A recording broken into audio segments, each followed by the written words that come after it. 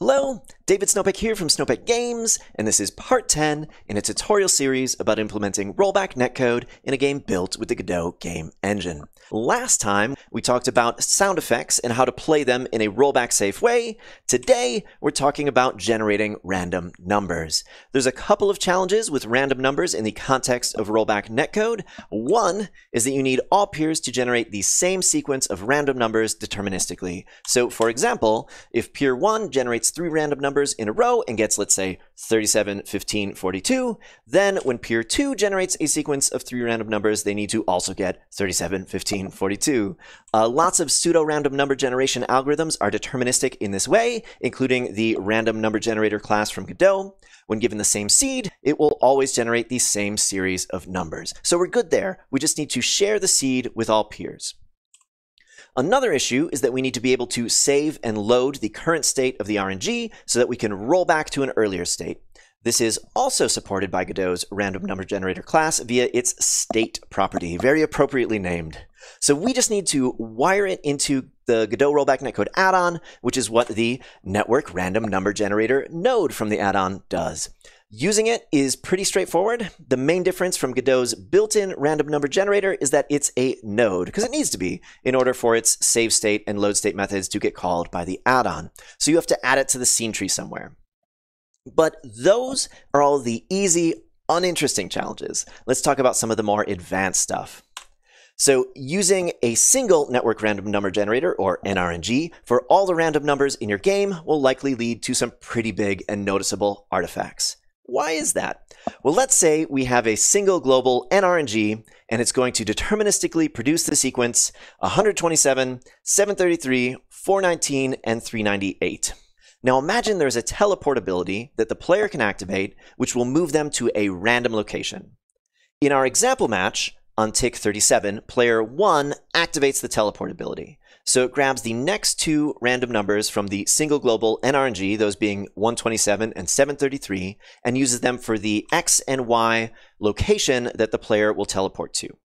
But on the next tick, tick 38, we find out that we mispredicted, and player 2 actually activated their teleportability back on tick 35. So the game rolls back to tick 35, and now the first 2 random numbers, 127 and 733, will get used for player 2's teleport destination. And when we resimulate tick 37, player 1 will now get 419 and 398 for its teleport destination. From player 1's perspective, they will see themselves first teleport to position 127, 733, then a frame later teleport to position 419, 398, and have player 2 suddenly appear where they just were, back at 127, 733.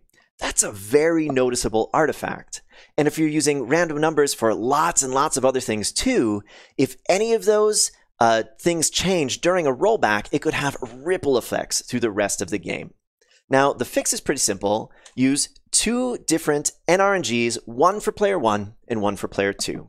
That way, if we mispredict player 1, it can't have any effect on player 2, and vice versa. In fact, you probably should have separate network random number generators for each independent use of random numbers in your game in order to minimize rollback artifacts.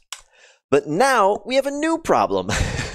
When we had only one NRNG, we just needed to share a single seed before the match started. Now we have multiple NRNGs, maybe even a dynamic number of them depending on what happens in the match, and that could mean needing to exchange a ton of seeds, not only at the beginning, but throughout the match.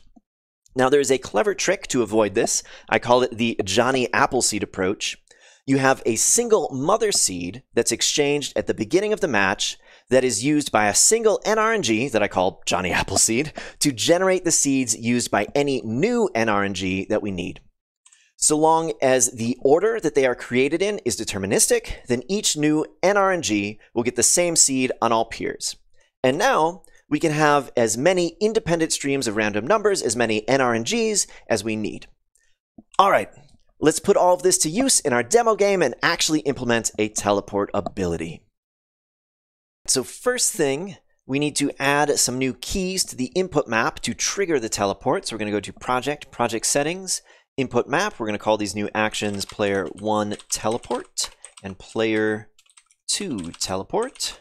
We're going to assign the physical key tab to Player 1 and the physical key / to player 2. Now we need to go to our player.gd, and in the getLocalInput method, we need to actually detect that that action is just pressed. And if so, set a new key on the input dictionary, teleport to true. Now that we've added a new key to our input dictionary, we need to also update our custom message serializer to be able to serialize this new piece of input and send it over the network. So we need to add a new header flag, teleport. It's going to be bit2 because we're using bit flags. Then down here in serialize input, we need to actually set the bit flag. So if our teleport key is set, then we set this bit. Now go down to unserialize input and do essentially the same thing, but in reverse. We'll just copy and paste this previous bit of code for dropping bombs. Since it works essentially the same, we'll just change the header flag to teleport and the key also to teleport. Now we need to go to our player scene, our player.tscn, and add a network random number generator. Let's go back to our player.gd. We're going to add an onReady var to grab that NRNG. And then we are going to go to our network process and actually use this new piece of input to do the teleport. So if the teleport key on the input dictionary is true, then we're going to set our position to a vector 2 with a random x position up to 1024, which is just the width of our window that we've configured for this project, and a y position up to 600. Now, if we run the project, this should be enough to make this work locally. So we'll go play locally. I can move player 1 around. I can move player 2 around. If I hit tab, player 1 teleports. If I hit / player 2 teleports. But one thing you may notice, or maybe not because the frame rate of the video is lower than the frame rate of my screen, is that it's actually generating an interpolated frame in between the old position and the new position. We just want it to blink to the new position, but it's actually making up an extra frame as if it were moving there. And that's due to our interpolate state method, which we need to fix to prevent it from doing that interpolation. So we need to add a new variable, teleporting. I'm going to set it to false by default. And when we actually engage our teleport, we're going to set it to true. And if we are not teleporting, return it to false. This is a new piece of state, so we also need to save it in our save state method and load it in our load state method. All right, and then down here in our interpolate state method, we need to check if teleporting is set on either the old state or the new state, and if so, we don't interpolate. And I'm just going to copy and paste that. All right. So if old state teleporting is true, or if new state teleporting is true, just return. And if we run this locally again, that should fix our interpolation problem. There we go. So now it's just blinking to the new position without generating that in-between frame. So that works locally. But if we were to try that remotely, it would fail because we aren't exchanging seeds anywhere. So let's get that set up. Let's open up our main.tscn, and we're going to add a new node under the top level main node, a new network random number generator. We're going to name this one Johnny because we're going to implement the Johnny Appleseed approach here. It isn't strictly necessary for our demo game. We would only have a seed for the server player and a seed for the client player, and exchanging 2 seeds is really not that big of a deal. But this Johnny Appleseed approach, I think, is necessary in most real games, so we're going to do it here to show how it's done. So let's open up our main.gd. We're going to add a new onReady var for Johnny. Then when one of the players chooses to be the server, down here, we need to randomize Johnny, which is generating a new random seed. And then when the peers get connected over here in onNetworkPeer connected, we need to have the server send some match setup info to the client. We're going to do that down here where we're setting the message label to starting. We're going to use Godot's high-level multiplayer API to send an RPC.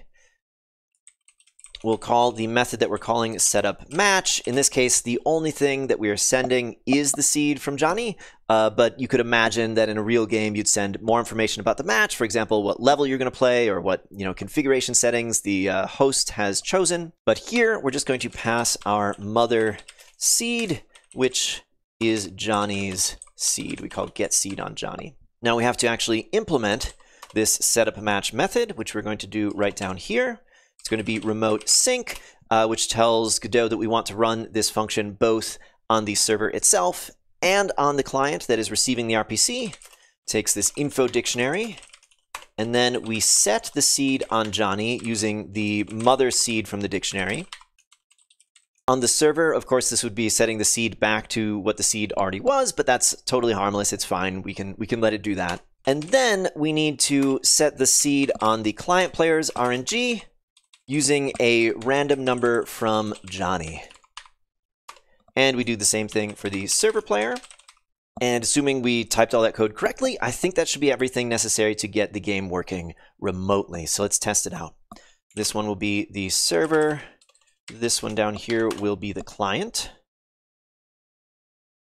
They are getting connected. Now let's just make sure they are connected. I'll move around both players. And now let's activate the teleport. And there we go. Teleporting to the exact same location randomly on both peers. So that's all I have for you today. Please let me know if you have any questions in the comments below or on the Snowpit Games Discord or any of the other places on the internet. Next time, we're going to be talking about more advanced ways to do input prediction. I think I first promised that we'd talk about this back in part 2, and now we are finally getting to it. So please subscribe on YouTube, check out snowpitgames.com for a link to the Discord and more information about me and my work. Thanks for watching. Bye-bye.